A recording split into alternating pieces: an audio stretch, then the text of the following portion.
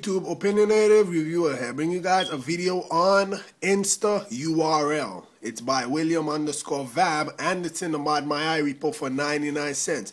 Now basically what it allows you to do, perform a quick Google search or visit any website or URL from anywhere on your device. So I'm going to go ahead and I set it up via Activator. You have to set it up via Activator however you want to activate it. And I'm going to activate it because I already set it up. So I'm going to tap and hold.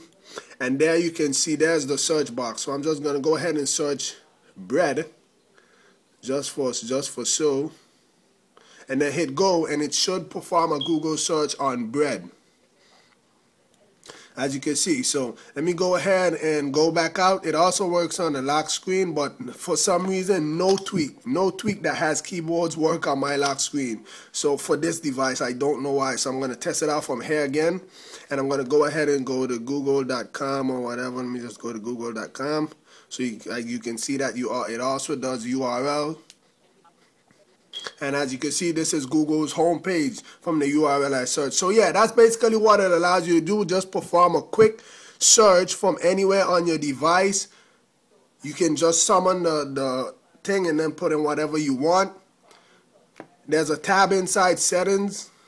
So you're going to scroll down until you see InstaURL. And you can go ahead and set your search engine, whether you want Yahoo, Bing, and you can set your activation method from here as well. This is how you set your activator method. So yeah, that's basically it. There's a free version of this which is called Quick Safari, if you're wondering. So you don't have to pay for this 99 cents. I think it should have been free or whatever, but that's my opinion. So you guys can check out Quick Safari.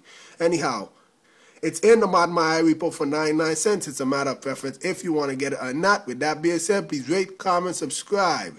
Have a nice day.